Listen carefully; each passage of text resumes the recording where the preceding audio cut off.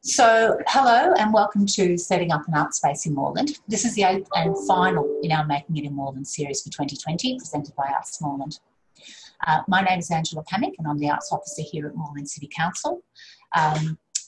Visual description, I am middle-aged. When did that happen? White woman, cut dark hair with blonde tips, wearing a red jumper, in a room with a window behind me and a white blind. I'd firstly like to take this opportunity to acknowledge the traditional custodians on the land on which we meet today in our various locations around Australia. I'm currently on the land of the Wurundjeri, Woiwurrung and Bunurong peoples of the Kulin Nation, and I pay my respects to their elders past, present and emerging.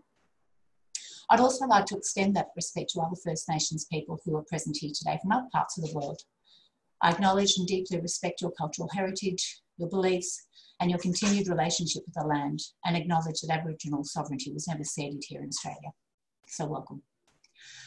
Making It in Moreland is an annual series of professional development workshops and discussions for our local artists and creatives. Facilitated by experts, this year's weekly events have focused on ways artists and makers can survive, adapt and recover from the impact of COVID-19. Today we'll be discussing how to set up an art space, and that includes navigating planning regulations, securing grants and funding, exploring different operational models, finding the right space, and how to keep on keeping on during this unusual time. You'll be hearing from Moreland's Arts Infrastructure Officer, Ed Service, and our guest Moreland artists, Erin Billing from Pink Ember Studio, and Briony Galligan and Erin Crouch from the TCB Art.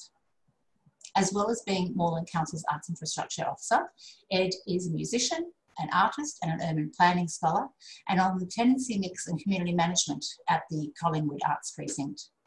Ed is also a member of the Yarra Arts Advisory Council, the Yarra Room to Create panel, and is co-director of Peel Street Festival.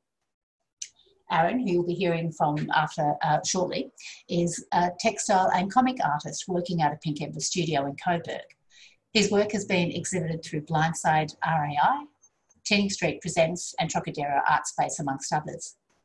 He graduated with honours in fine art from Monash University in 2019, and he is currently the gallery manager and the studio manager at Pink Ember Studios.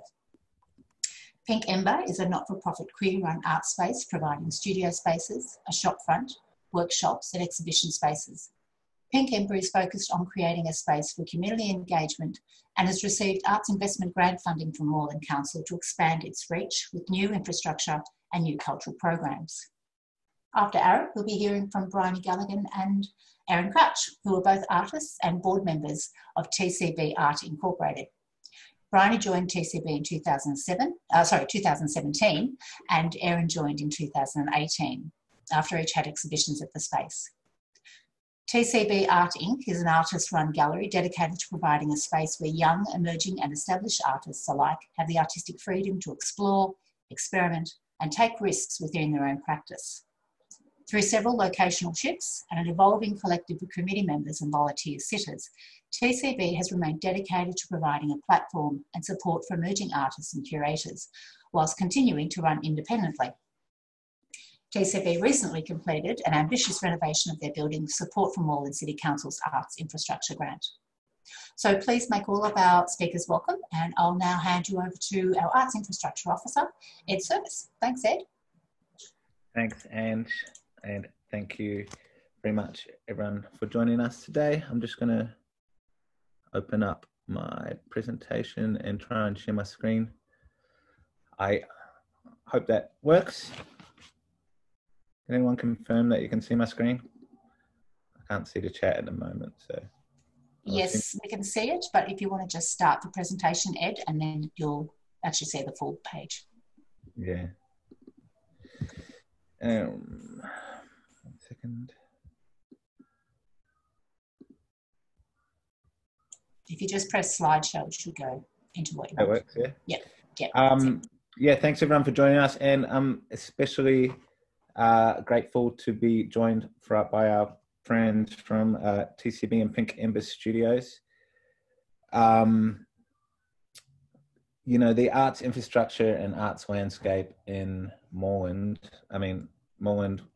Moreland, as you can see by this little map from our arts infrastructure plan on the right, is one of the richest, most fruitful art cities in Australia, really. And all that comes down to the individual artists and the people that set up the spaces, take the leap of faith and put it all on the line to create art. And council is very aware that we can play a role at supporting and cultivating this, but we're also very aware that this is all about you, and we're very grateful for that, and we're keen to help out where we can. So that's hence why we're lucky to be joined by TCB and Pink Ember, and very grateful for their time.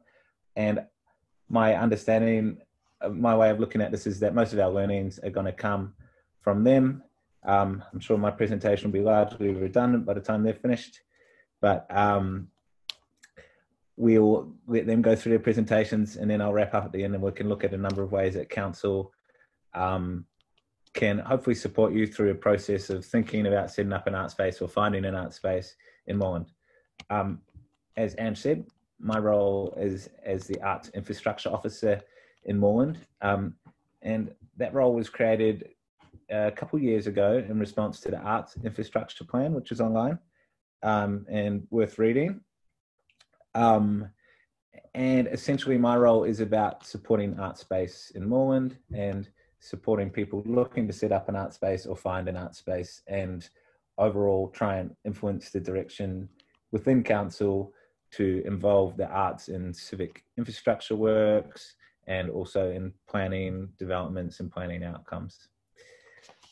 My experience, I'm from New Zealand. I'm a musician and artist, and have worked in the arts since moving to Melbourne. And when I moved to Melbourne, I moved into an artist warehouse in Brunswick, which is now a massive apartment development on Albert Street.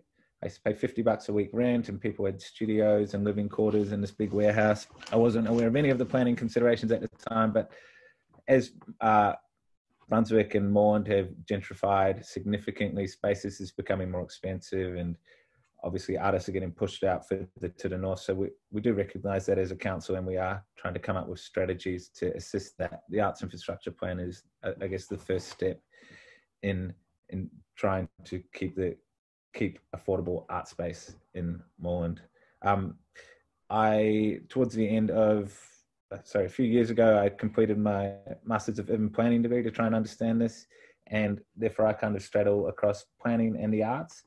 And my role at Moreland is essentially to be that conduit to help to translate planning information to arts workers, people looking at setting up art spaces, and artists, and help them to understand, jump through the hoops at council. So basically, any questions you've got anytime about anything to do with planning, council, buildings, I may or may not be able to answer your question, but you can ask me anything, and hopefully I can at least point you in the right direction.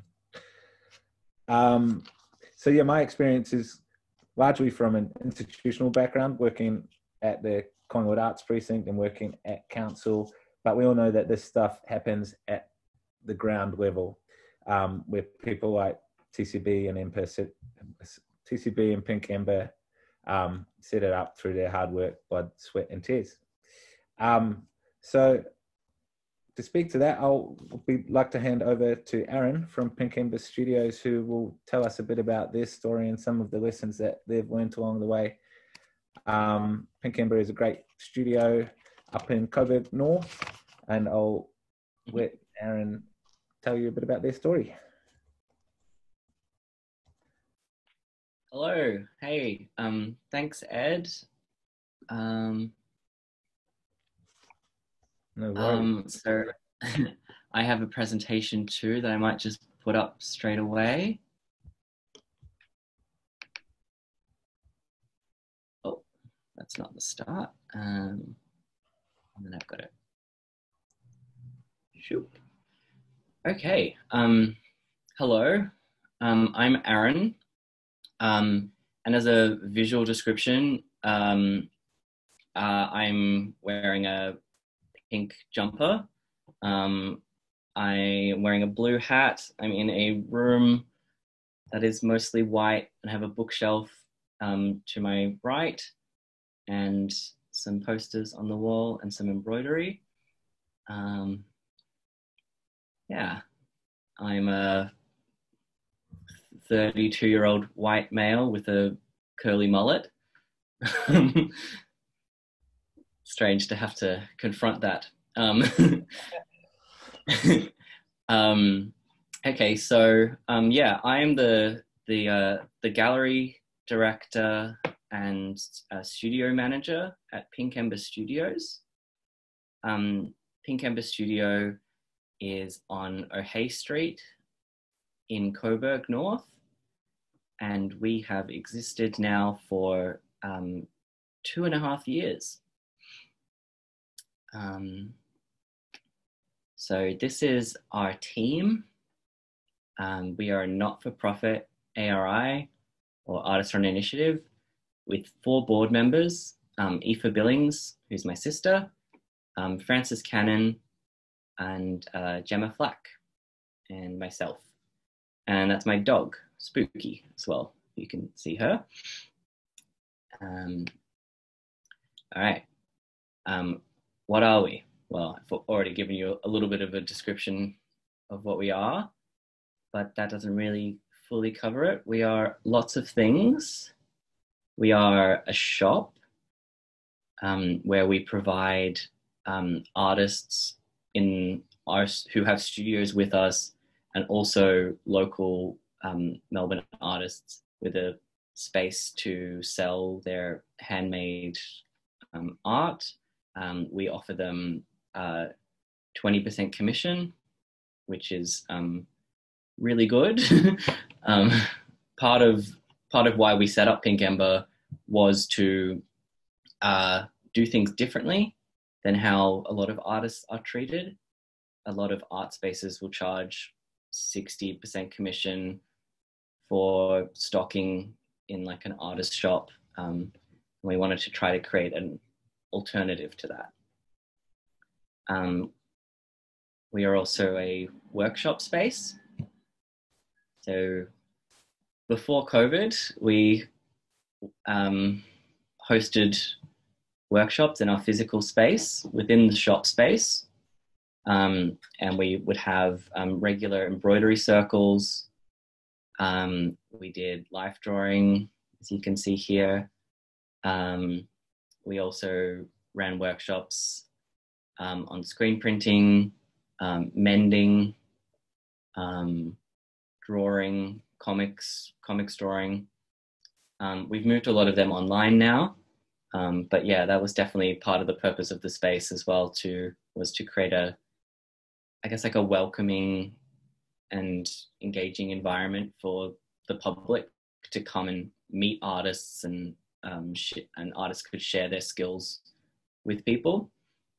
We're also an exhibition and performance space. So this is an example of Eloise Grills doing a zine reading at one of our zine reading events. And yeah, so now I've just got a few tips for setting up an ARI, and some things I guess like that I wish I knew now with hindsight.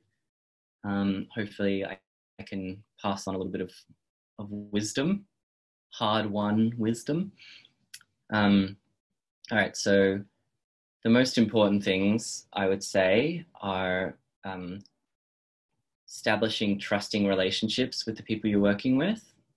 And that can obviously be, you know the people that you're working with before you set up the ARI, or you can create a mutual agreement that you can all sign that makes everyone accountable to each other and gets you sort of on the same page, which is sort of goes to my second point of having shared goals. Writing a statement of what you want the space to be, possibly even like a manifesto if you want to go down that route, or at least some sort of very clear bio that you can put on your website where everyone can agree that that's what the space is, That's what its reason for being is. For us, we wanted to create a queer art space that was like queer run, because we felt like that wasn't really something that was available in our area. And we wanted to create a space where low income and emerging artists could make money out of their work and not be so exploited. So that was our shared goals.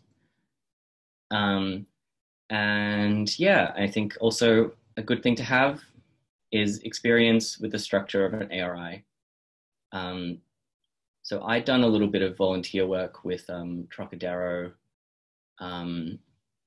and our bookkeeper, Gemma Flack, had been working with Sticky Institute for years before this, and those were all very valuable experiences to take into this project, where we were fairly, I guess, sort of, you know, out on the water. Like we didn't really know what we were doing, but having that experience, at least knowing what an ARI is, and like having an idea of, you know, how that structure exists, was very beneficial. Here are a list of some ARIs that I would recommend volunteering for. I'm not sure what kind of projects these ARIs are doing right now, and obviously everything's very different in the pandemic, but mostly all of these ARIs are always looking for people to volunteer and help them. Defining your roles is another very important thing to do when you're setting up an ARI. Every collective will have different roles, obviously. Once you have defined your roles, you want to create a partnership agreement. And this is very important. So you might set up your collective as like a not-for-profit, which is what we did. And that actually requires a partnership agreement to get the paperwork done for that. So it's a good idea to have that done anyway. So in terms of defining roles, for example, I'm the gallery manager and the studio manager, which means that I take care of all the emails that come in around people wanting studio spaces. And I also organize events and fundraisers and gallery shows. And, you know, Aoife is our workshop manager. So she answers all the emails about workshops. Gemma is our bookkeeper. Very, very lucky to have them. So they handle the bills and the sales and the expenses. And then Frances Cannon is our shop manager. So they answer all the emails about the shop. They process stock. So it's really good having those very clearly defined roles. Makes everything less complicated, and, you know, especially when you've got 4 people answering emails, makes sure nothing, you know, just gets left behind, and everything gets done a bit more smoothly. So I would say, like, some people use management software, but we just have a system where we label emails, and it's been really good for us. So I just thought I'd share that. So everyone probably knows how to do this already, but if you don't, it's really great. I only realized this when we set up the ARI, that this was possible. So, you know, this email, for example, is an email about a zero invoice. So that's like, I want Gemma to look at that one. So you just go to labels, and then you set up these pre-existing labels, and then you just tick them. And then the person whose role it is to look at those emails can easily find them. And that's been really, really beneficial. Another thing I would say is very important is choosing a location. And that would really depend on what kind of ARI you want to set up, like what you want to produce there. I know there's some ARIs that do like woodworking and more messy work. We are more of a kind of sewing, drawing, painting workshop.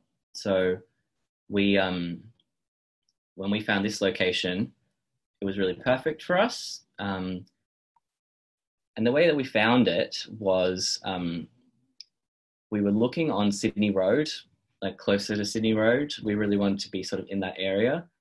But we went to a couple of inspections and they were very, very expensive.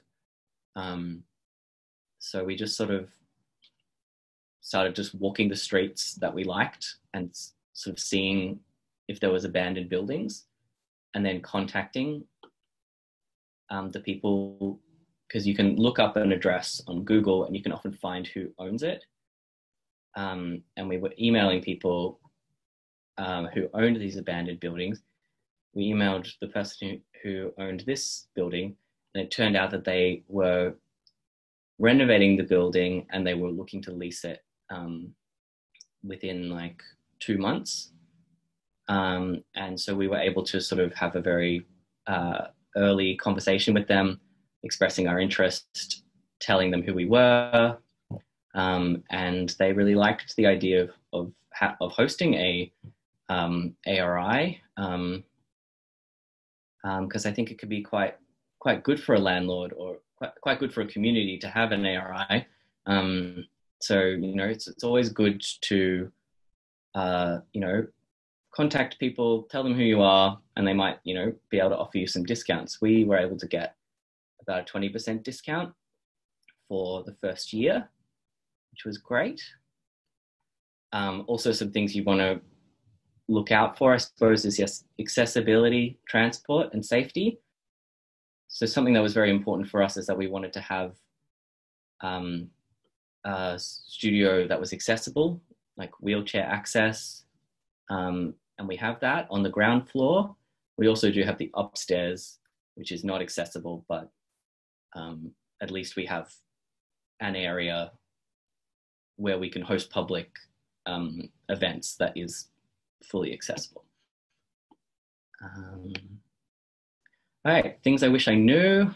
As I said, defining our roles, splitting the workload, very, very important. I also wish that we had created studio contracts and studio welcome packs and a Google Drive spreadsheet with all the studio members mapped out on it. These are things that we ended up making, I think about like maybe 2 or 3 months in. If we had them set up at the start, it would have been way easier. And so this is an example of the studio members map. So it's very easy to do. We just did it on, a Google spreadsheet. Made a world of difference, especially for me as the studio manager. All right, and just wanted to talk about how we've handled this year, just to finish up. So this year we have not really been open as a physical store, but we've been trying to do other things, like we've been creating window displays and still selling artist work through the window displays through like a email contact situation. We've also been able to offer pay-as-you-feel online workshops. And this is through assistance with Moreland Council, which has been really helpful. We've been able to redirect our infrastructure grant funding into paying artists to host workshops, and then just requesting donations from the public. So some people can pay, $5 or nothing if they don't have the money. Some people have been able to pay a lot more, and yeah, that's been really great. it's been, you know, a way to keep in contact with our community and support the artists who have studios with us by being able to pay them money to, you know, host workshops. We've also collaborated with a Sydney-based artist, Sam Leighton-Daw, to create an online Instagram-based exhibition platform where every month one of us curates a show. And so this is an example of the show that I curated, the one with the pink squares around it.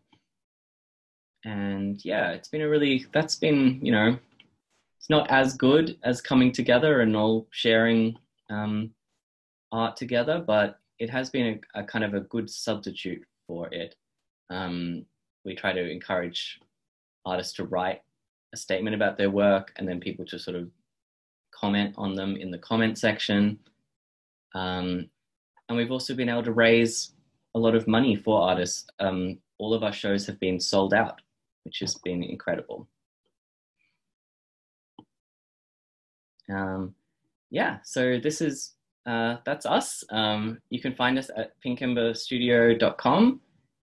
And yeah, I'm not sure when we will be back as a physical store, but we have online workshops and we have an online store. And yeah,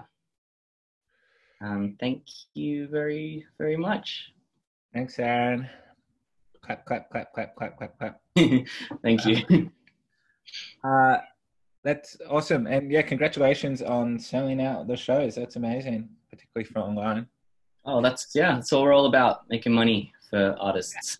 Well, on that note, one of the questions that came through from Roberta was asking, there's a few questions here. How did you find artists whom you want to show their arts, volunteer, collaborate with, and I guess give studios as well was the first question.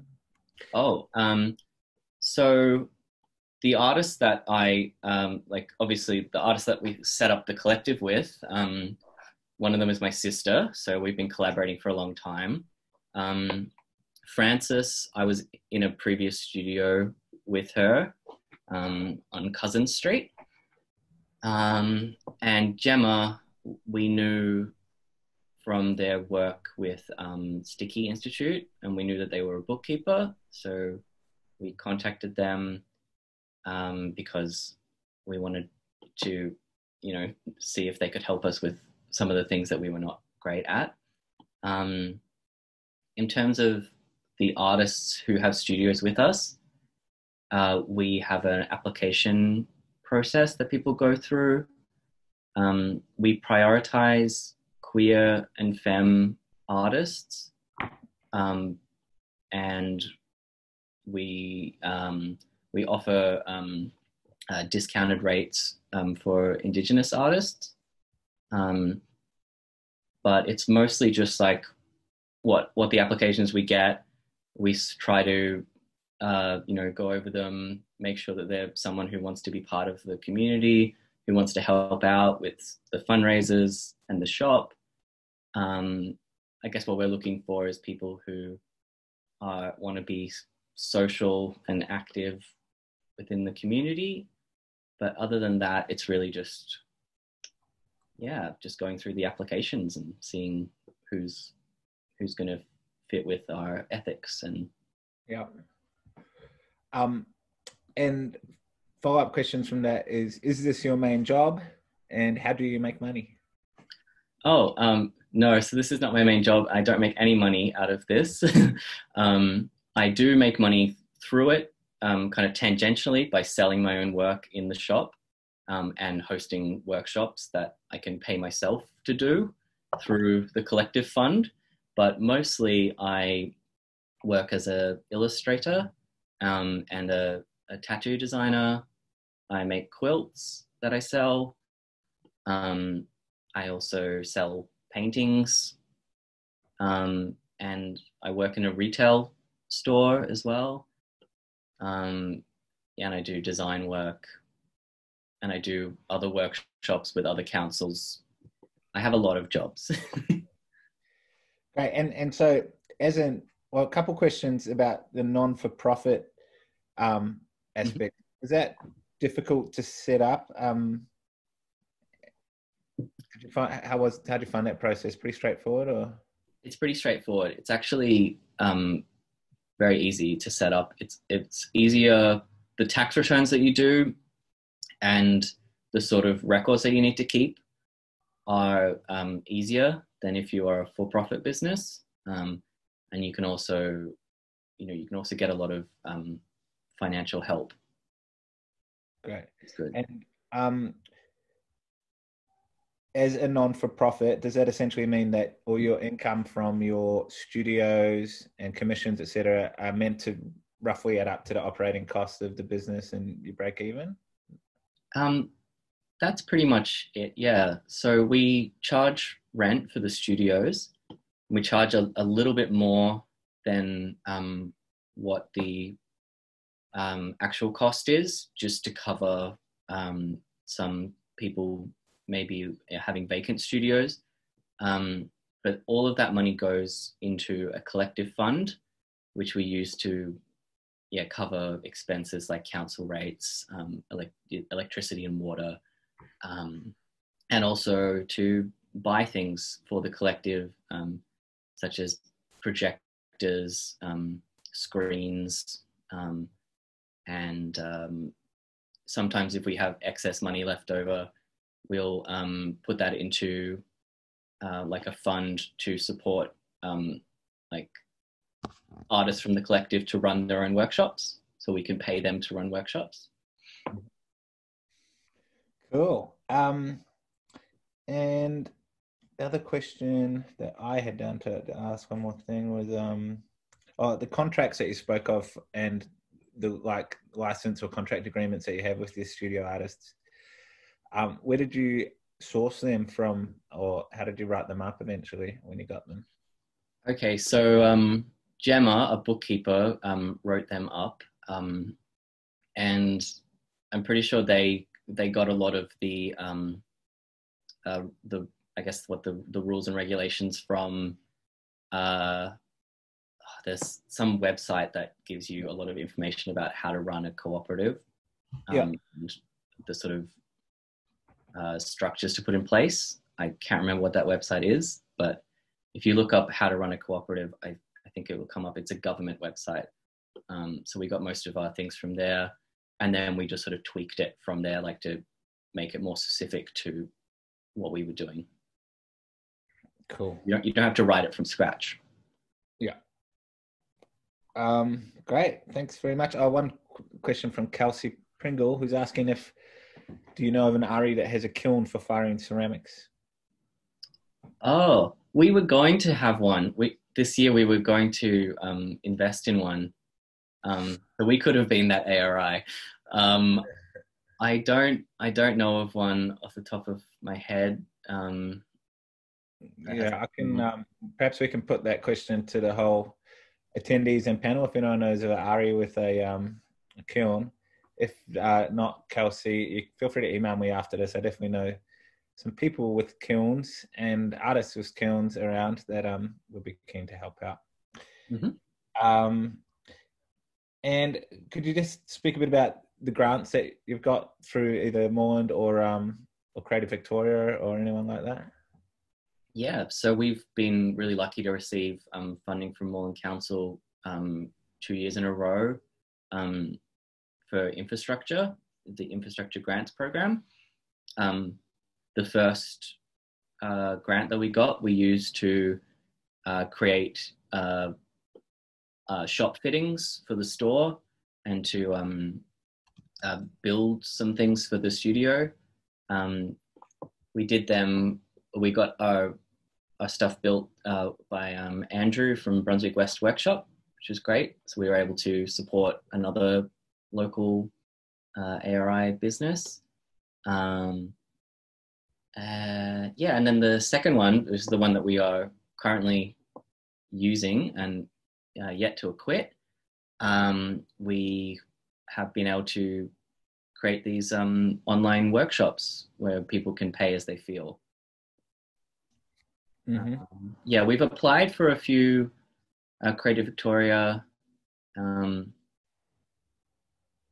grants, but we haven't been successful in any of those. We've only got the 2 Moreland ones, which we've, thankful for any grants we can get.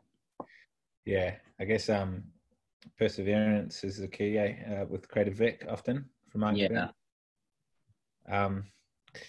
Great. Well, we'll have a little bit to tell people about grants at the end of this, and hopefully some good news coming out in the next few months. But Erin, thank you very much. And there's a large applause going around on all the muted attendees with us now. And we'll have some time for more questions for Erin and the whole panel later on. But now it would be great to turn to Briony and Erin from TCB Gallery, who are going to tell us their story.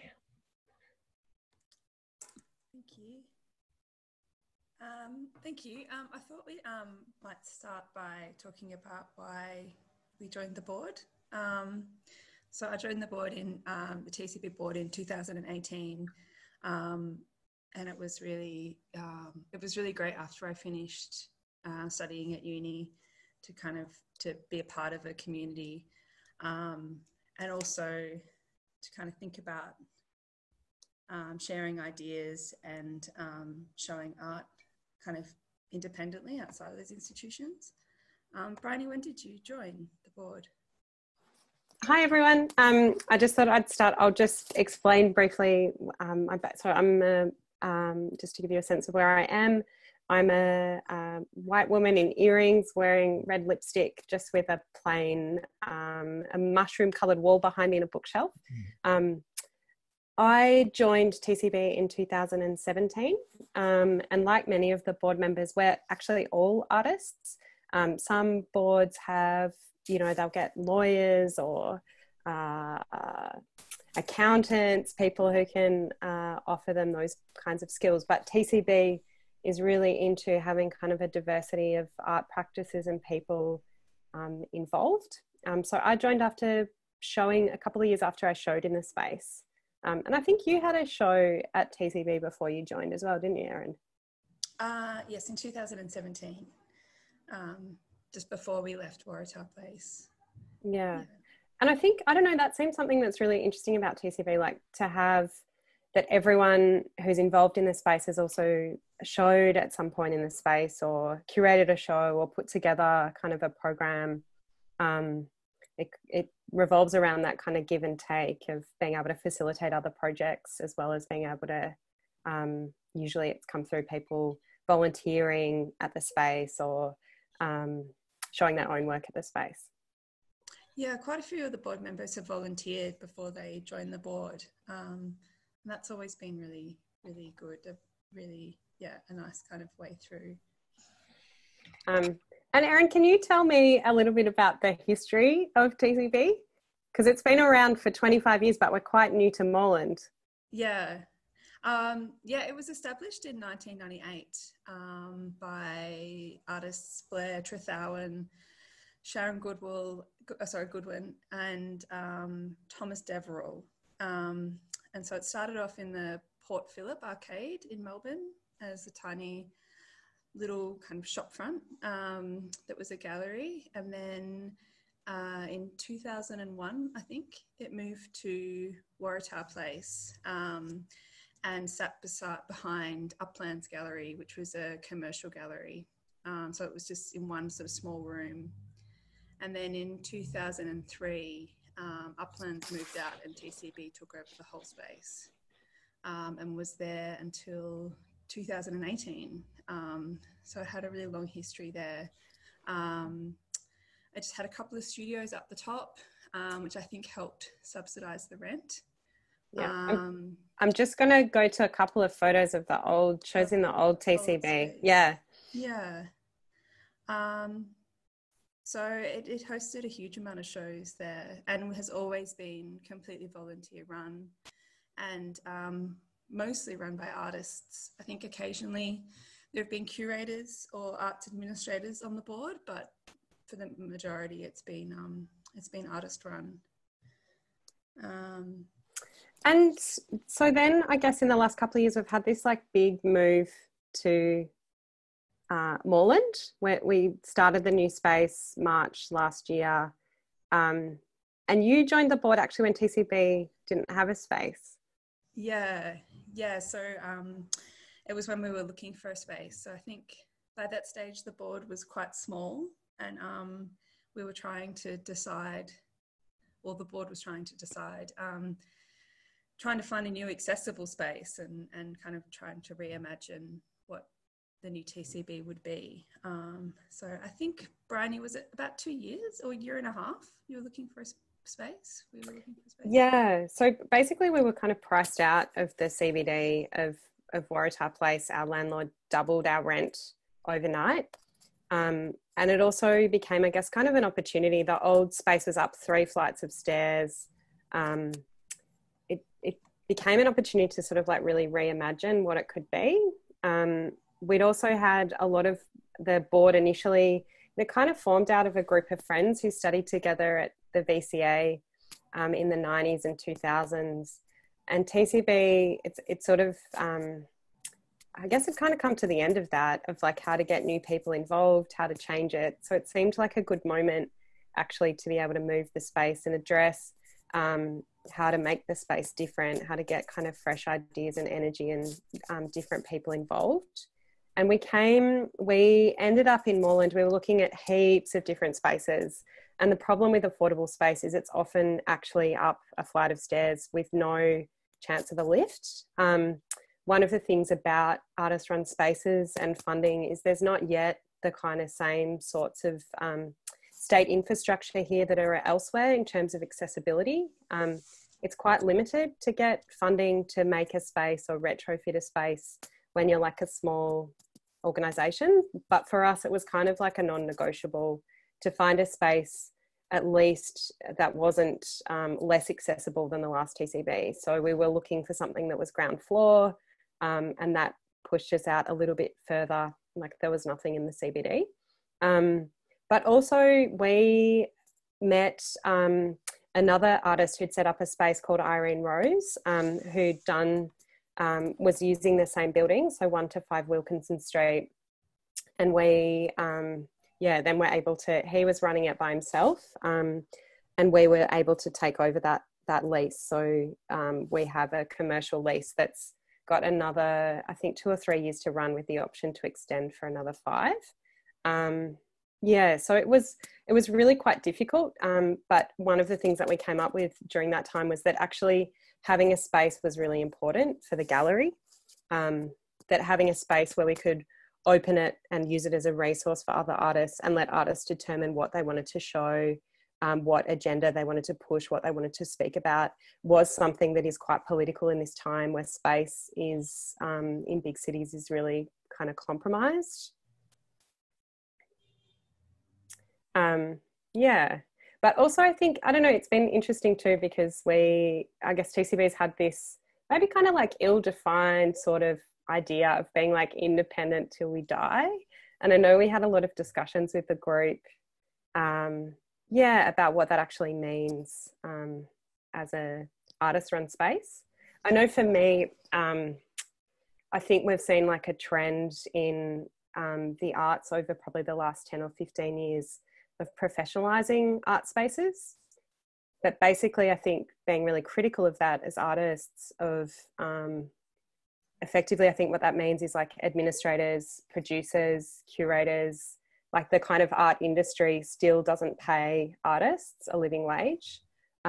So some of it, I think, is around making decisions that prioritise the programming or the art or the community around the art, rather than professional structures that, you know, professionalising, if it doesn't lead to kind of like, I guess like a changed material or economic circumstance, it's like, what's the point in professionalising? Just show interesting work or run it for other reasons, I guess.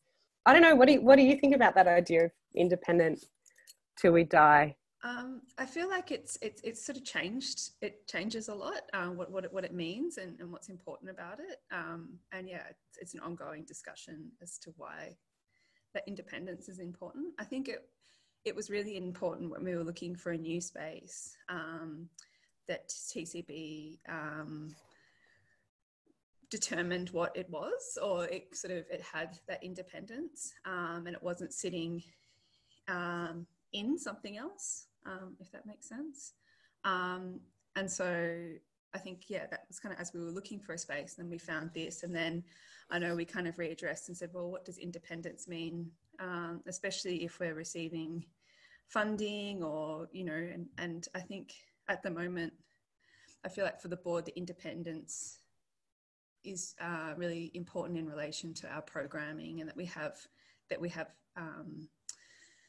we can program the art that we want to program.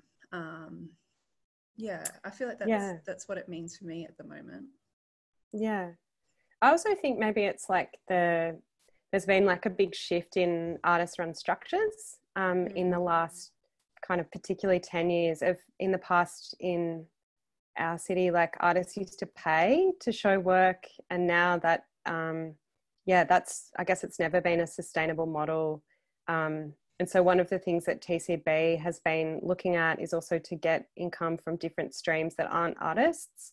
So we license part of our building now. We've just done a bit of a reno on the building, but we're licensing some of it to a commercial business. We try and get grants from diverse sources. But I think this philosophy of like independence or volunteering or something, like I feel like it's about being part of a kind of community, and all of us, I think so many of us at TCB, like kind of similar to Erin, I mean, that's the tricky thing about art, but also I think some of the other things where you're like, well, what other value does it have? Yeah, we're all generating income, not through the space, obviously, because it's not for profit community organisation. But just, yeah, I think that actually if you're kind of owning that and then setting it up for other reasons, there's like huge potential in that.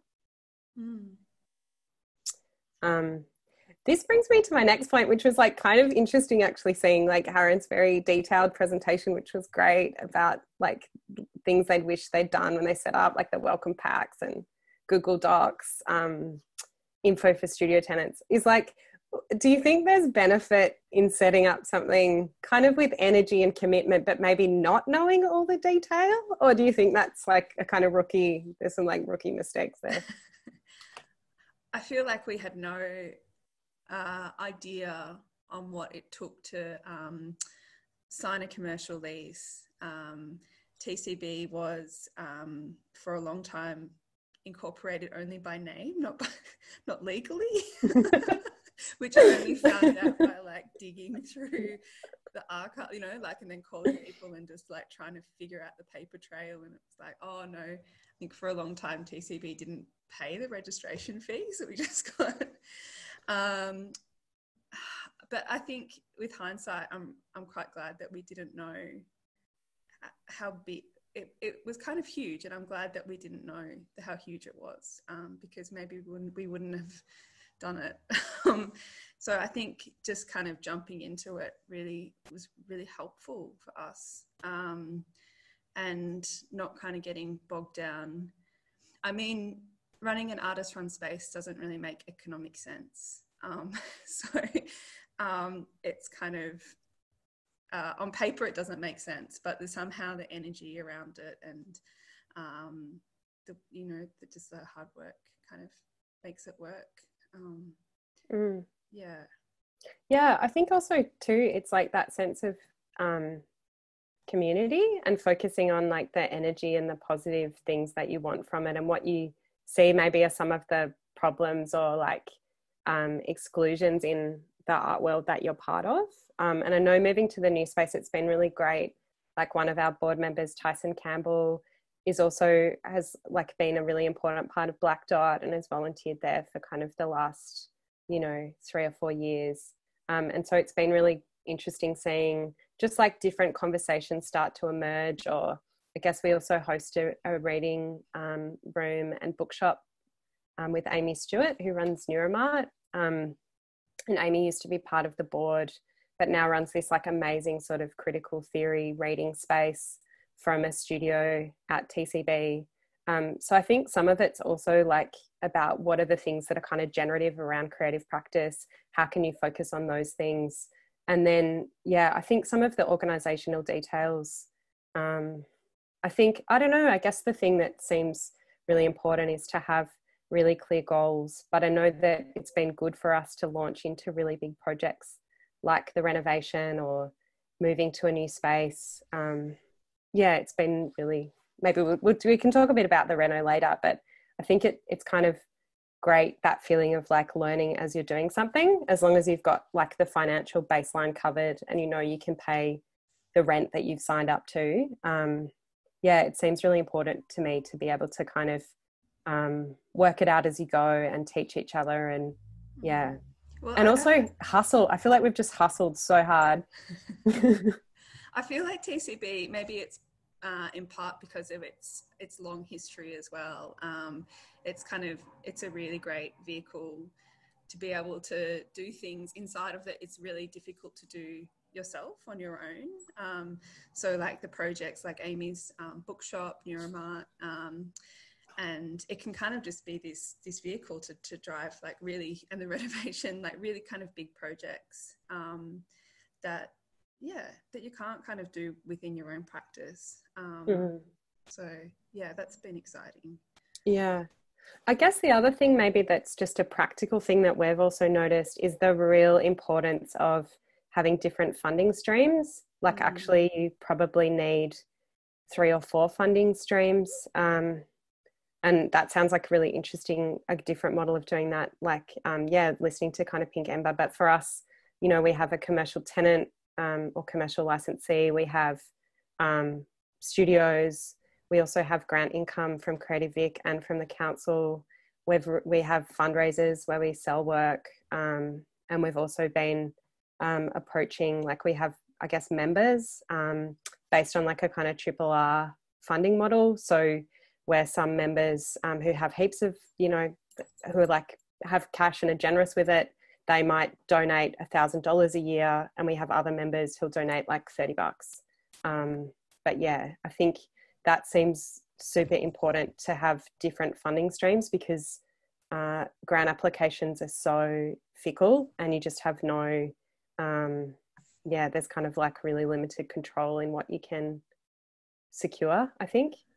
But also I think it's kind of, I know when TCB was looking for a new space, we were also looking to kind of, TCB seems to have got quite big in the last 2 years. But we were kind of at a point too where we were thinking, well, should it just get smaller? Like, should it just operate out of a garage or out of someone's house? Or, I don't think it has to be really big. Yeah, sorry to interrupt, but I guess, it's also that thing of prioritizing, like I think always prioritizing the art you want to make, and that it doesn't have to be slick.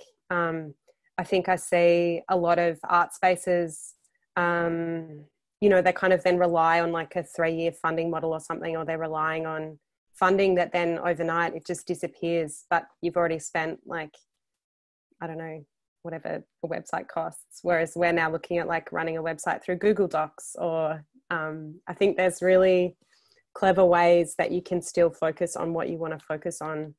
And I think I know we kind of talk about this all the time, but just prioritizing the art and always trying to keep that center to what you're doing, because the administration and the legal stuff and all that can be a lot of work, and you can kind of get bogged down in it. So it's like, I feel like I have to always remember why we're doing it, and that it like center the art. Yeah, totally. I think that's great advice. I wonder too, one of the things that it's interesting as well, even just thinking about that smaller scale or the different scales. I know that other spaces have been priced out of the city or priced out of the space altogether, like King's Artist Run that was in the city, similar thing to TCB, up 3 flights of stairs. Their rent was basically doubled overnight. And so they're operating without a space, but in some ways there's also potential in that, like if you operate without a space, you can spend actually more money on projects because you're not working so hard to maintain that physical building. Yeah, yeah, and I think there was it's I mean it's quite difficult to have a physical building. The rent is really expensive. It doesn't matter where you are in Melbourne, rent is expensive. But I think, and I feel like especially with COVID, where lots of things went online, and lots of galleries were putting shows online, and I don't know. For me, during that time, I really felt like physical space was really important to TCB and having a gallery. And even though it's difficult, it's kind of yeah. I think it's really important to have shows and to have people in the gallery. Yeah, totally. I think too, it's one of the things that a board member who's now a studio tenant, Tamsin Hopkinson, who also works at Westspace, I think was really, when we were moving space, was talking about how running a space is something social and political. Yeah, I'm just kind of interested in that, like how, what does that mean? I think now, what is it important about having a space like that? Is it that sense, do you think, of like gathering people together, or how is that different from doing an online project? Well, I think it's physical. How I kind of like to experience artwork or be in a space with work. But I think it's part of the community. Like, it's just having the community around and meeting people, and the energy. You know, it's kind of, the energy is what keeps it going. There's no, none of us get paid, or it's the kind of, it's the energy around it that's really important. Yeah, and sustains it. Yeah, totally. I think too, it's been interesting seeing how both the artists who show and also the board, like how you kind of build that energy and connection between groups, and things might ebb and flow, and also how you address problems, I think has been interesting with the group, and really important to kind of like change things through doing them. And I think it's been interesting with this space too, of like something that started off as like, I guess, a project that came out of friends who are very similar, and now I guess the TCB's evolved to where it's we become friends through the work, I guess, like the board and the volunteers and the artists, but it's not, no one has a practice that's similar. Like, there's different, I guess, like we're different genders and races, cultural identities. Like, it's quite a it's a, I guess we're kind of like a really broad collective in the way that we work, and like maybe we kind of come to how we run stuff, we come to the friendship later rather than as the beginning point. And I think TCB kind of benefits from that, in that it's not one person's vision or idea, or it's quite layered and quite dynamic. And yeah, like we never kind of know. Yeah, it just kind of, it has a life of its own. Yeah, it's kind of hard. You can think an idea is really great, and then it kind of just disappears, or then you think something won't quite work, and that's the thing that ends up working. Yeah,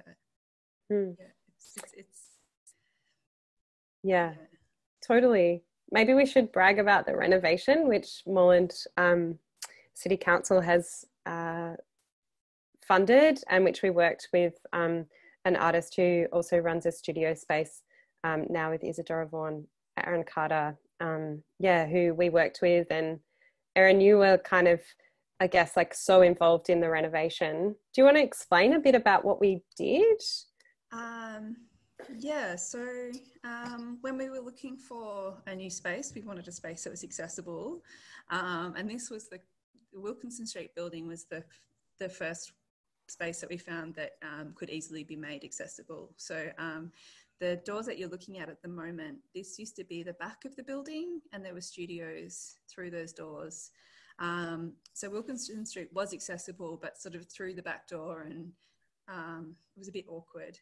And so we applied for an infrastructure grant with Moreland City Council, and they generously supported this project to move their galleries to the other end of the building.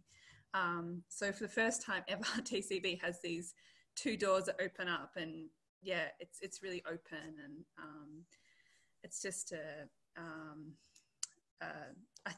we think it's just a better space for artists to show work in, and yeah, natural light. It's got natural light.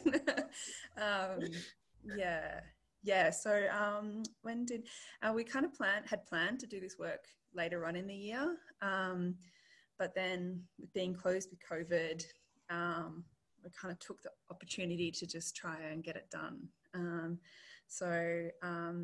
Yeah, we put the final coat of paint on last week, and it's sort of ready to go, although it's a strange time to be like carefully and slowly reopening.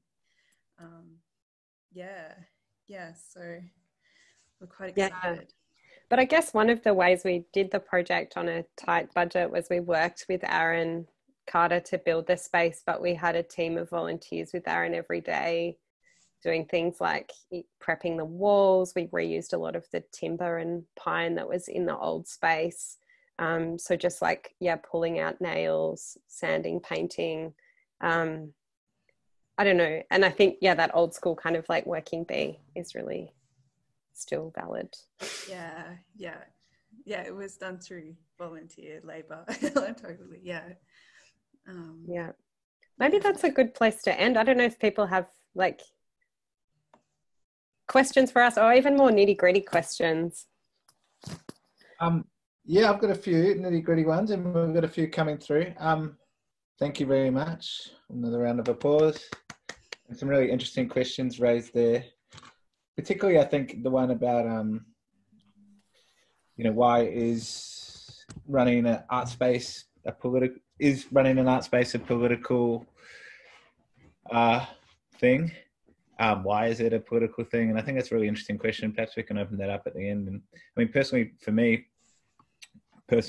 not official council policy, but and as an urban planning scholar and artist, I think that these spaces are inherently political because they subvert the standard market-led narrative of all spaces being determined as profit-making entities, and therefore all activities happening within these spaces are driven by profit, and spaces like TCB, Pink Ember, non-for-profits, if you can put the question of profit aside, which is really difficult, like you said, and you need all these diverse funding streams, what type of activities can we do in there? What type of ideas can we explore? What types of relationship and community can we develop? What type of art can we develop is a very interesting question, and to me, that's why I think arts infrastructure, to put it in a institutional way, is really important. And I think these spaces are critical to explore those types of politics. But I'll be interested to hear,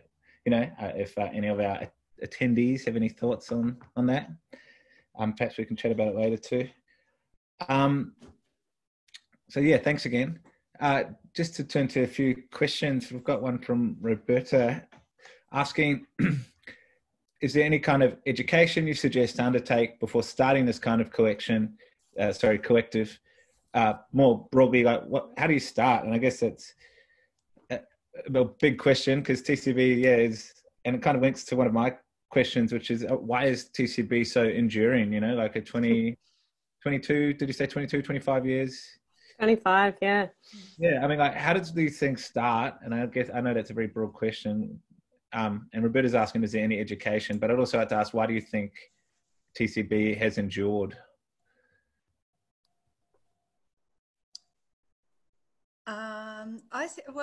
I think TCB's endured. A big part of it, I think, has been that it's completely volunteer and artist run. And that I suppose we've been able to do a lot of things because we are volunteer run and we don't pay wages. It means that we can kind of put the money back into showing art and paying artists. So everything that comes in, that's where we try and put all our money. I think it's endured because of the community around it. What do you think, Briony? I think it's endured, like, also because it's run as a collective, and maybe it's like a place where you can also deal with problems. So I think it's it's appealing to people because it's more about like the energy that the group pour into it at that time. You can really change it. It's not very bureaucratic, which I think puts a lot of people off being involved in artist run models. If you feel like you don't have a say in the programming, or you can't like get to the art, or you can't kind of put on shows, if your role is just like limited to, you process the invoices, people won't stick around for that long. And I think at TCB, the philosophy's always been like, you kind of take these nitty gritty jobs, but everyone has a say in what gets programmed. So I think that model is like, I think really special. And it's also kind of de-hierarchizes stuff. Like there's no director at TCB. There's no one person who has more say than anyone else. It's more about what you kind of put in, or the time and energy you put in. That's what you'll sort of be able to get out of it. I think that's what surprised me about TCB once I joined the board is, and what still excites me about it is how malleable it was. It can kind of like, you have a say, and you can like, it's changeable, and it's not, I think that's been a really exciting thing.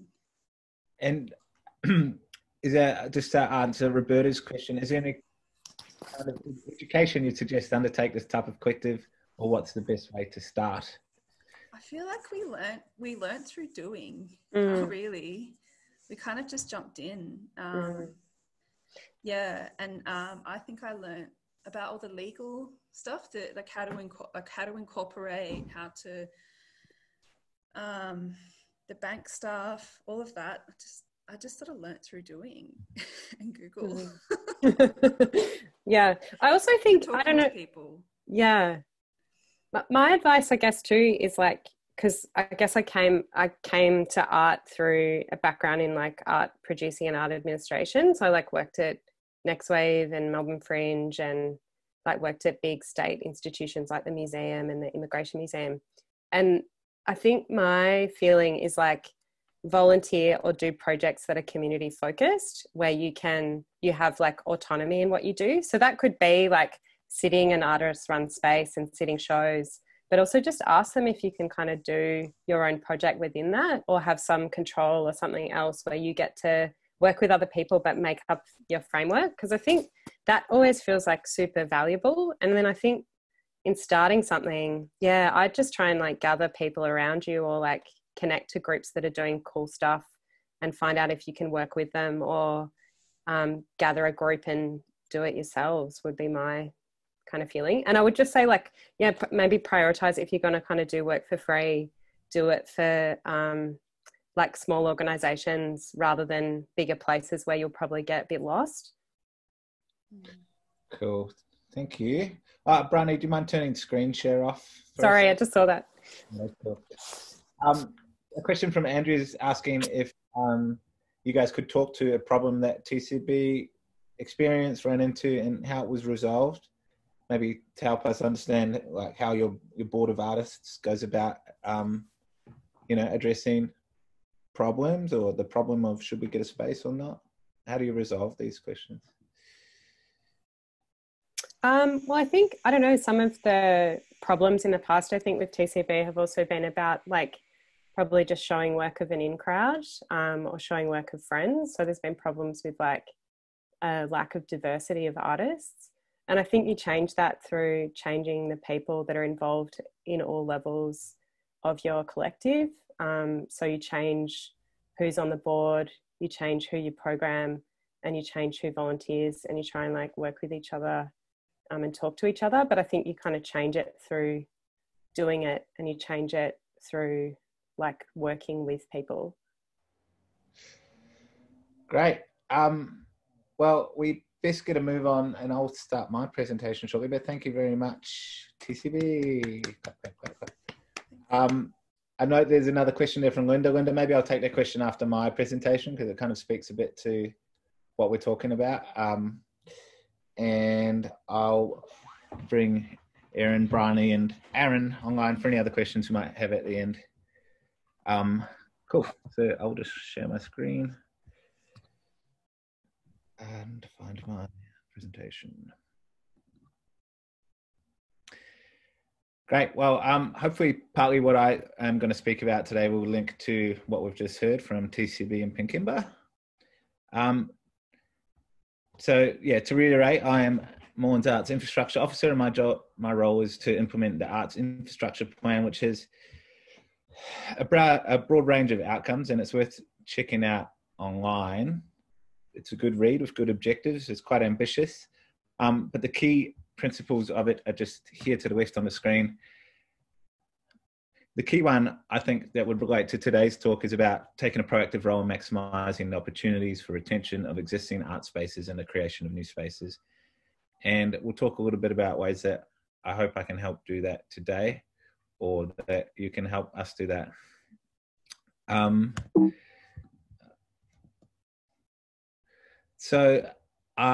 I just pulled this presentation together in the last few days, so the slide, I may be jumping between the slides, so forgive me in the wrong order.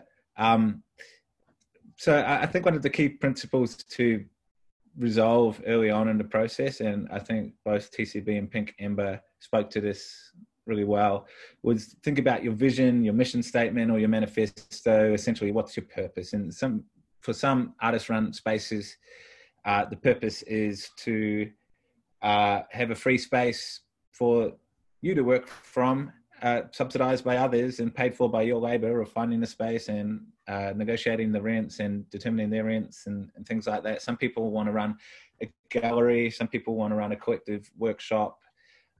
Some people want to just share space with their friends and pay an equal amount. Some people want to make a profit and a genuine income from their space, and all of these are valid reasons to start an art space. But I think it's really important at the start to determine what that purpose is, and it could be political or it could be business. But some of the key questions you want to ask is here: do you want to set up a space to generate a dialogue? Do you want to start a rental space to generate income? Or do you want to generate one that wants you to have a workspace for free?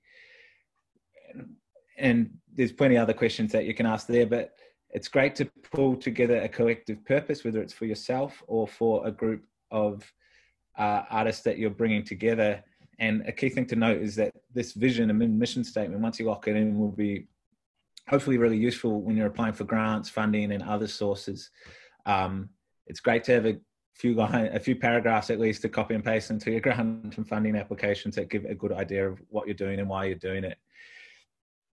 And having this vision in place at the start will help to guide all the other decisions that you have to make, which we'll go through from here. And leading in from that, you need to have a think about your business structure. All artists, whether it seems correct or not, are regarded as sole traded for-profit businesses, although many may not make much profit at all, and we do recognise that. But when setting up a studio space or an initiative, you need to think about what type of business structure that's going to be, whether it's a non-for-profit cooperative like Pink Ember, or TCB, I think, is a non-profit as well officially. Maybe we can ask that question again later. I'm not a total expert on business structures, but Council's economic development team is, and they'll be super happy to run you through the implications there. So feel free to contact us to be connected with the right people there to talk through that. And coming with the business structure is considerations of your board or committee or decision-making structures, which is, as I understand it, are a necessity of non-for-profits. And if you do put together a board, you want to think about what kind of board do you want to have. Like TCB just talked about that they chose to have an all artist-run board. And Pink Ember, I think, similarly has an all artist-run board.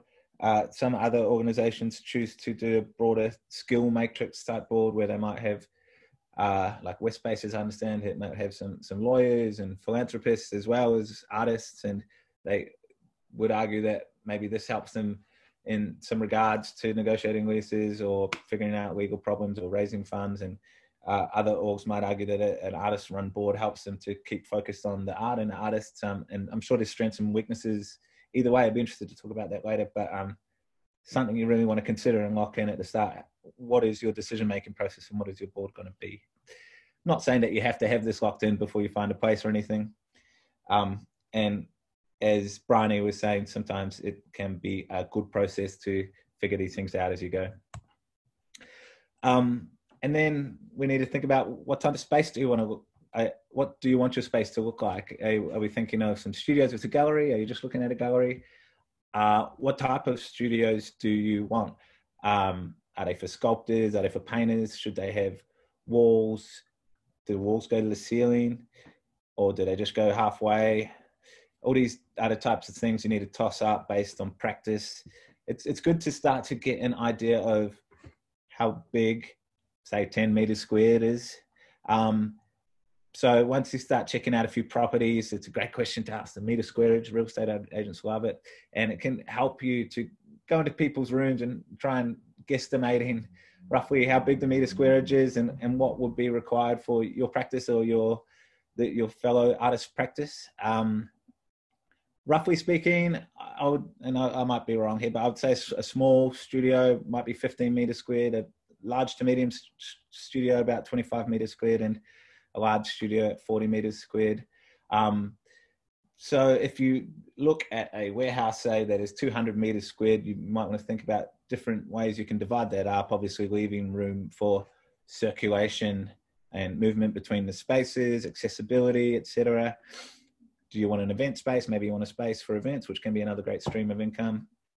And roughly, like what most non-for-profit galleries tend to do would be to add up the costs and figure out the cost per meter squared of the premises, putting together extra costs such as insurance and electricity, utilities, etc., which I'll speak to in a bit, and then essentially divide the total cost by the meters squared, and you are able to come up with a formula for charging studio prices. We'll speak to that in a bit. But what do you want your studios to look like? And there's a lot of things to toss up, and it's good to talk to people that know how to build walls, for example. And as TCB just spoke about before, they would have some great contacts, so I'm sure they're able to connect you with. It's best to go with people rather than just ringing up a builder.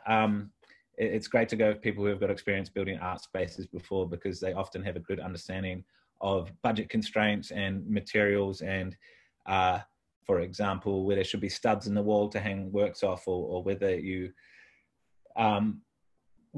want light to come through. Do you want semi-transparent walls or fully private walls? And these are the things you need to toss up, as well as considerations to fire ratings. For example, walls that don't go to the ceiling are usually much easier, because you don't need to necessarily get new reviews by fire surveyors, because you're not blocking the smoke alarms and etc. So these are the types of considerations you want to think about.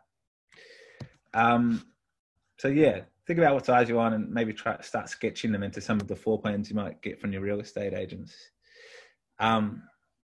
But budgeting is an obvious one. And also, just to note, a lot of these resources, we've got in a publication called 4 Walls, which is up on our arts infrastructure page, which is about all these things, and where I'm taking some of these images from. It's a Moreland City Council publication, supposed to help you with setting up an art space.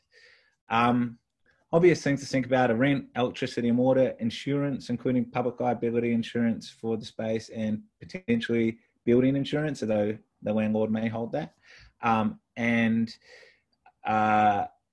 contents insurance, whether you want to get your individual artists to insure themselves individually, or you want to just put a insurance across everything in your building. Rates and other outgoings, you need to check your lease to see if your landlord's intending on charging rates to you, and you can negotiate that. And I wrote management hour, but what I mean here is management hours here, whether you want to build if it's you who's doing it, your work into setting this thing up and managing the studios from day to day, whether it's 5 hours a week, and if you want to get paid for that, or whether you think you can afford to charge for that. And then a miscellaneous and future investment costs. So these are what you might look at as overheads, and what you might want to build into your weekly, monthly, per square meter rent for the artists that you are that you're leasing spaces to, assuming that you're doing a studio leasing model. The other side of more fixed costs are things like the bond, the internal structures and walls, lightings, electrical fittings, and plumbing. These are things that you might pay for with an investment up front, which you could come from your savings, come from the group of artists all investing together, from crowdfunding, from other types of fundraising events, from grants, and we can talk a little bit about Moreland's grants in the future. And you can also look to recoup some of these fixed investments by requesting a rent-free period from your landlord. And we'll talk about negotiating a lease in a little bit. Finding the right space. I think I got from both TCB and Pink Ember that they essentially got the spaces through word of mouth / asking people the right questions. Best case scenario is you find another studio that's moving out and you inherit the same conditions from them, which will help with zoning and et cetera and rights of use. Or that you find a sympathetic landlord, which Pink Ember seemed to have someone that was excited by the concept of having an arts retail frontage and art space in their premises. But essentially, not all good spaces are listed. You want to put the word out that you're looking for a space, ask your friends, do ask real estate agents because it's their job to find the spaces and they're just as keen as you to fill their spaces. Make a relationship with the real estate agents. They don't, despite common conception, they actually usually don't mind artists and arts uses, and they would prefer often to a mechanic who might get oil all over the floor. Paint's much easier to remove, so don't be afraid by being an artist or an artist run space that the real estate agent is going to be turned off. And once you start looking at spaces and the addresses, assess it and see if it really is, it might look perfect and you might have your heart set on this particular warehouse, but check it, run a planning property report, and you can email me and I can assist you with that. It's actually quite simple to get a good planning property report. It takes a couple minutes online and it takes a bit of clicking and a lot of bureaucratic reading, but you can get a pretty good idea of the status of the property. And things you want to consider there is the zones. Industrial and commercial zones tend to be the main ones that are used for art spaces, but not strictly at all. The prescribed uses and overlays and how these might affect your plans. Again, contact me to discuss, but we can briefly, I think I put in a slide here, which is just an example. This, I believe, is a commercial one zone. If you download the uses of a zone, you can see here that it's got a table of uses. There's permit not required, permit required, and prohibited uses. This table here is of the permit not required uses.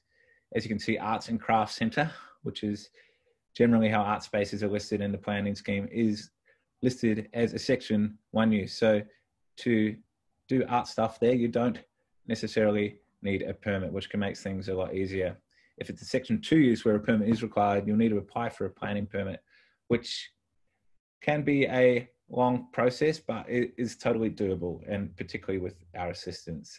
There's a lot of boxes to tick and a lot of paperwork to get through, but if the space is right for the use, then in all likelihood it will go through and it can be done, and we're here to help. So please hit us up.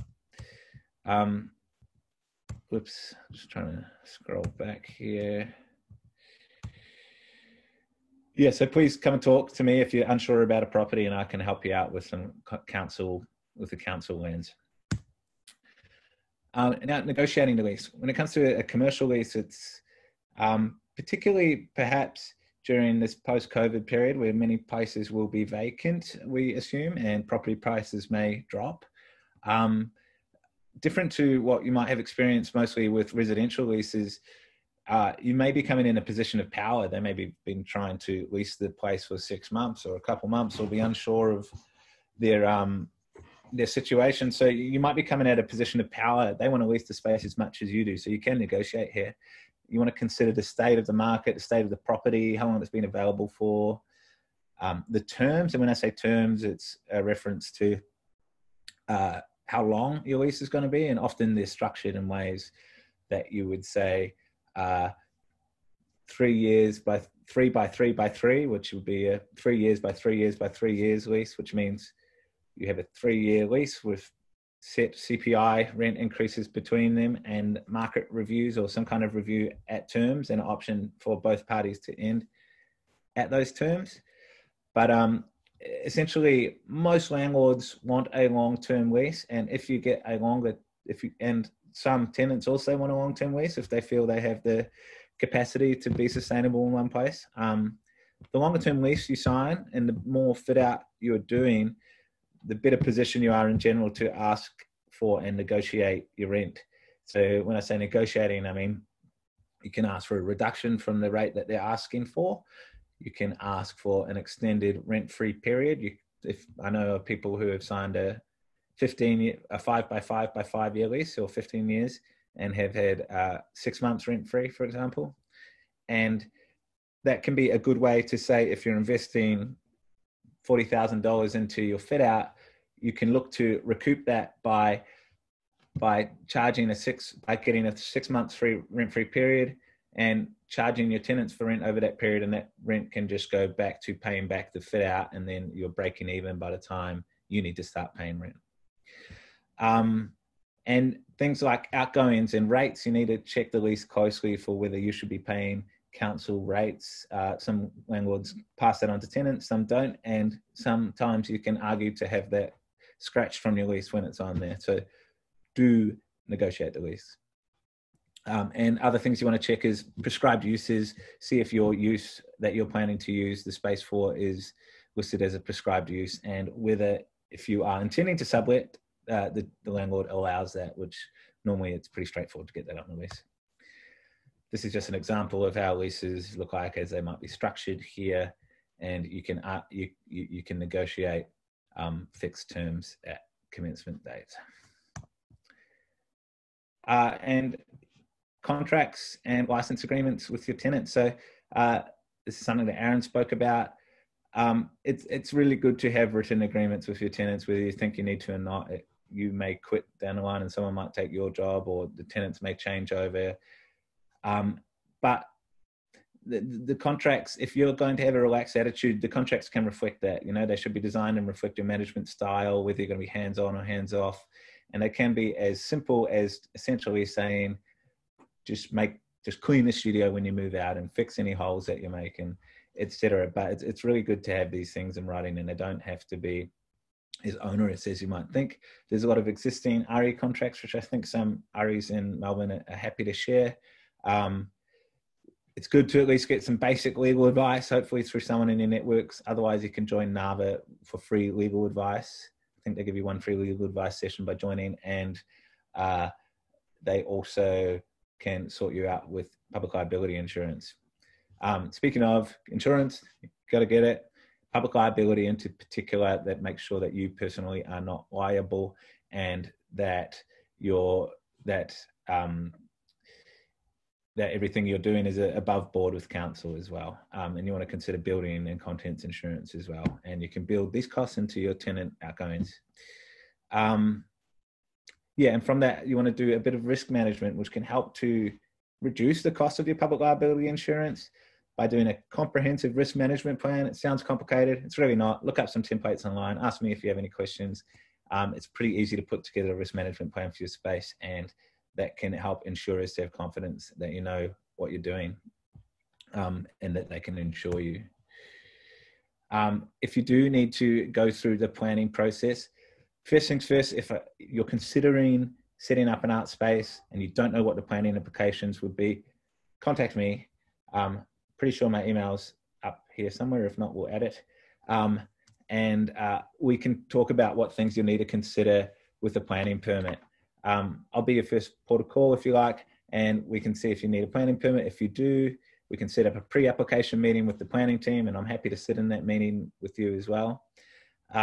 Typical planning processes that art spaces go through is change of use, as in it may be an industrial zone and you want to use it as an arts and crafts center or a place of assembly, which is a place for events, which sometimes are not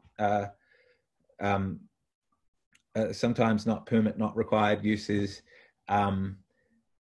on the zone. So a change of use planning permit will help you to get that use.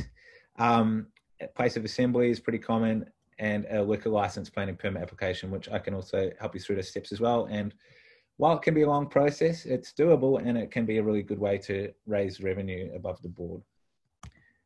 And again, here we are with the commercial 1 zone. I think TCB, for example, is in a commercial 1 zone, and pretty common in Moreland. Yeah, and look, I know this all sounds really bureaucratic and council-y a lot of, but don't be scared off. We're genuinely here to help, particularly the arts team. Don't be scared of asking us any thorny questions. We're strictly here to help. And it can be done. Like, if you persevere and jump through all these hoops, often you'll see that there's a lot of assistance you can get on the way, and that a lot of hoops are there for a reason, not just to minimize risk, but also to connect you with groups of people that can help strengthen what you're doing. Particularly, the resources that Moreland has to help directly is my time and the connections I have with other parts of council. The Moreland Arts Grants, which we are currently revamping, maybe, and I'm not sure how much we're supposed to talk about this, but there should be some good news about them coming out in the next few months with the new grants package. There's also business grants through economic development. There's the Four Walls Arts Infrastructure Publication, the Arts Infrastructure Plan, and there's much more. So those are the key resources that we can offer. The different departments that you'll interact with, there's arts and economic development, they're strictly there to help you out. And then planning and local laws, they're the ones that you have to jump through some hoops for. But if you work with the arts and eco dev team, we can help make that as easy as possible and connect you with the right people. And that's essentially a wrap on my presentation. And I'll just be keen to take any questions if anyone has any. Maybe the other participants can jump on. I'll just go to this last slide here. Cool. Stop my screen share. Right, and to speak to Linda's question, who's asking, given the COVID economic situation, or any time really, are there opportunities for council to have a program of liaising with empty shops, negotiating short-term leases, pop-ups, exhibitions, etc., while they wait for regular paying tenants? It's a great idea, Linda. I have started exploring those, exploring relationships with real estate agents. It's tough for council to be the mediator of those agreements. So it actually, council being an officious entity, often who real estate agents have a complicated relationship with, because we're often the ones ensuring they adhere to code and etc. They might not necessarily want to agree in relationships with us, and it would require really high levels of agreement for us as a large institution.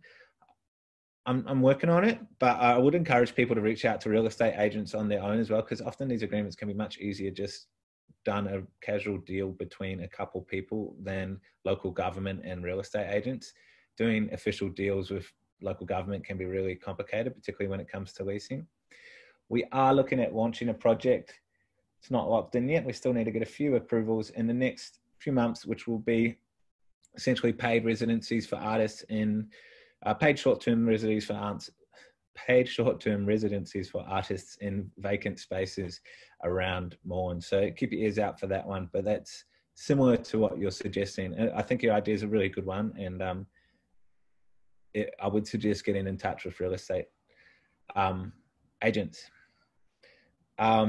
And yeah, look, it's going to be really interesting to see how the commercial real estate landscape plays out in the next 6 months, 12 months, 24 months. We don't know. No one knows. A lot of speculation out there, but I wouldn't be surprised if there is a big increase in vacancies and a drop in price. And I hope that, while I know that's going to be devastating for a lot of people, perhaps there's going to be opportunities to find cheaper art spaces as well. So maybe. Yeah. is there any other questions specifically for my presentation? Feel free to put them into the Q&A. While we've got some time left, wanted to float past Erin, that question we talked about before. Is having an art space an inherently political thing? Do you see what you're doing as political, cultural, political, or how they interact? Yeah, I think it is. I think a group of people collectively making a space that benefits not only themselves, but a community around them, to create a sort of environment where people can talk and share work, is inherently political. I think the ethics of volunteering, sort of not holding capital gain or profit as like the relationship that you have with people, creates a different way of thinking about what's important. Yeah, that's what I would say about that. Yeah, I agree. And I guess that's why council gives grants to organisation like yours. And, I always wish we had quadrupled the grant funding, but it's because our job is to help the community, and, you're doing our job for us out there, doing things for non-profit reasons, and that's why I think the arts should always be funded by the government to a degree, because it's some of the most important social, cultural work that's been done.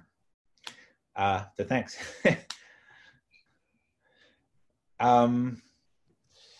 Yeah, another question I wanted to ask for the panel as well. We're talking about boards. Erin, your board is essentially artists. Yeah, we're all artists run. Unlike TCB, it was really interesting to hear from TCB about how they sort of share the responsibilities around, or at least make sure that everyone has creative input and opportunity. Although we have very, very defined roles in our space, we do encourage everyone to get involved creatively as well. I think that's really, really important.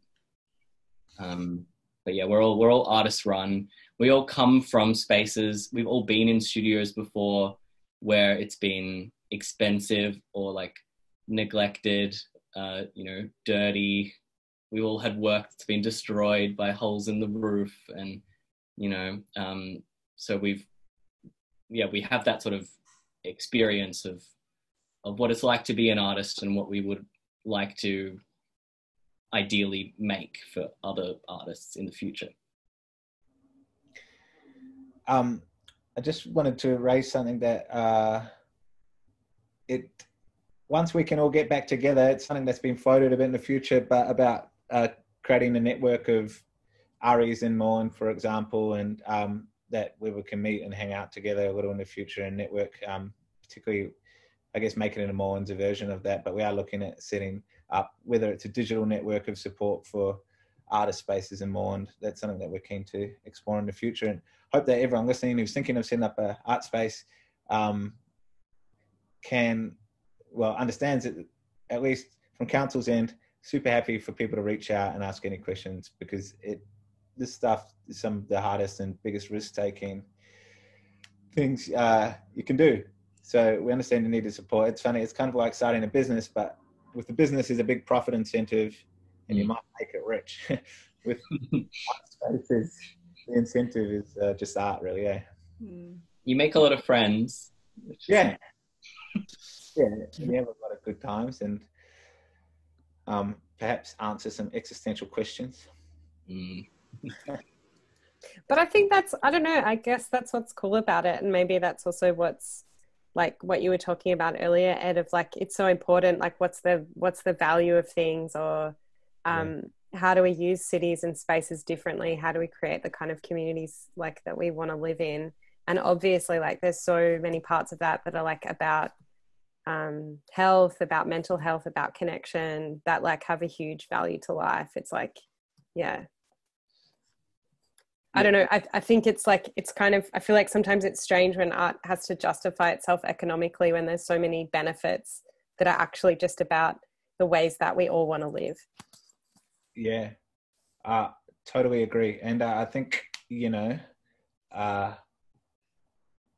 part of the, again, this is a personal opinion, not official Moreland City Council opinion, but part of the, you know, neoliberalization of the city has become that physical spaces and the market, so to speak, are becoming one and the same thing, and then the whole world is defined as the market, you know, and that's not a normal state of affairs, but that's a, you know, late capitalism, neoliberal way of looking at the world. And having spaces that aren't in the market, so to speak, helps to briefly redefine that and be like, oh, actually not everything I has to do has to be about making money, and maybe there is another way to live and think and be, you know. And that's probably the most important question you can, or provocation you can offer someone, is how to be in the world, you know. Yeah, so it's a bit of an esoteric note to end on. Anyone got anyone else on the panel, anything to chime in, any specific questions or anything? No, I think you had a really great presentation.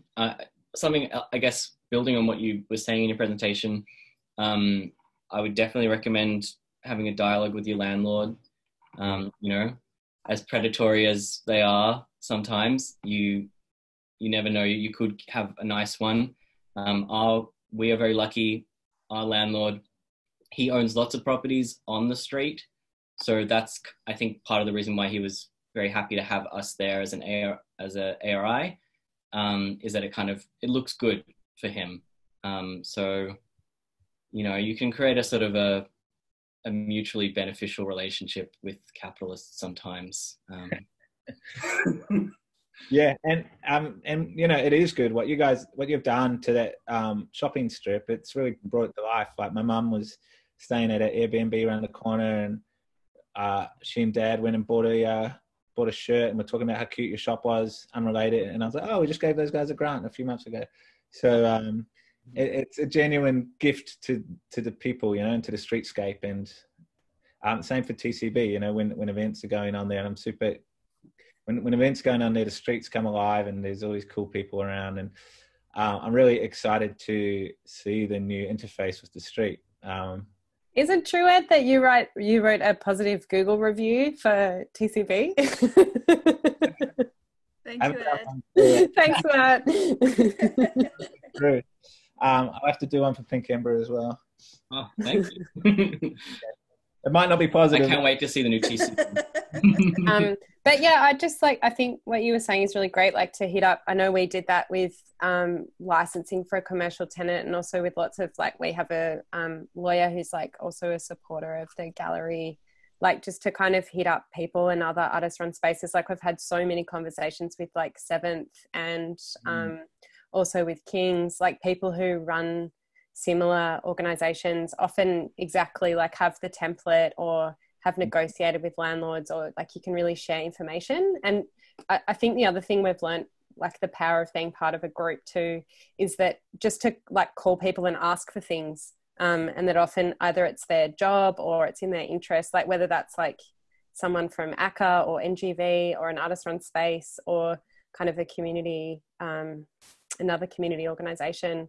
Like I feel like that's been really cool, because you're not asking kind of for you, you're asking for a group, and so it's received the way you feel about it and the way it's received. I just think it's like, yeah, people really want to support it, and it's sort of like an ecology as well. So just to like share knowledge and chat to people is really good. Yeah, I agree. And I guess that actually touches on what we were speaking about before. Like, you know, the RE space, it's not really a competitive environment, you know, unlike the rest of the market where everyone is competing and people might not be so keen to share their secrets or documents or stuff with you. This is a supportive environment, and the more of us, the better, so to speak, you know. So, and that's one of the beauties of existing outside of the market framework, is you can support each other and grow together and share things. So yeah, people shouldn't be scared of asking, in my opinion, of asking for things and for help. Mm. Yeah. And really specific stuff. Yeah, sorry, like just, you know, we, for example, Seventh, with our commercial license, Seventh gave us their template that had been developed sort of very recently with a lawyer that they were working with. So it meant that it was like much easier for us to adapt that. And you need that kind of thing, because to start from scratch, yeah, it becomes, it's really onerous. Mm. Yeah, I was just going to say that knowledge is so hard earned sometimes. It's then really nice to kind of share it and pass it on. And yeah. You're saving someone 10 hours or something, you know, it's a good. And the same goes, you know, for the other org I work for, Collingwood Art, Contemporary Arts Precincts. All our stuff is open source, our license agreements. If anyone wants them, we've had them written up by pro bono lawyers. So if people need studio license agreements, etc., we're happy to share. Anything else from anyone? Ange, maybe you wanted to, I alluded to what you're working on a little before. I don't know how much you're allowed to speak about it. Yeah, we can't really announce anything too much other than to say, if you're not on our subscriber base on the Arts Moreland e-newsletter, or if you don't follow our Facebook page, Arts Moreland Facebook page, I would suggest you do that now, because we'll be making a very exciting announcement next week. So stay tuned for that. And the rest I'll just have to leave as a bit of a secret. But I will take this opportunity just to thank everyone, all of our panellists today. Ed, thank you very much for running this session, and for Erin and Briony and Erin for actually joining us and giving us some insight into what it's like to actually run these sorts of spaces. And it's been really lovely working with you over the last, since I've been here, the last 18 months or so. Lovely to see the development of your spaces and of your art form. And, you know, despite what's going on at the moment, the fact that you're actually still going and forging ahead and doing great stuff has been fantastic. So thank you for joining us today. I also want to thank Cheryl and Gabriel for being our interpreters today. I know we had some difficulties in there. I don't know that anyone saw them up there, but it's been fantastic having you both here, so thank you very much for joining us. And I also want to thank Laura, who is our behind the scenes guru and has helped us with the Zoom platform and setting everything up today. So thank you all very much for joining us today. There will be an email that goes out shortly. It will have links to some of the documents that you saw today, and to a recording of this video. It'll also have some other resources and things that will be useful to you. And a very, very, very quick little survey, which I'd love for all of you to fill out for us. It'll take a minute or so. It's just an evaluation survey that allows us to know what's worked, what hasn't, and what our local artists might want to see in the future, so that we can you know, put together some great material for you and help you in your arts practice. So thank you all very much, and I think we can sort of say goodbye. I just say thanks very much to Angela, who has put a lot of work into running this last Making It Moreland series, and puts in a lot of work for the Moreland arts community behind the scenes, tweaking grant criteria and little things, fighting battles with management to get wins for Moreland artists. So thanks, Ange, and congrats. My pleasure. Thank you. Thanks, everyone.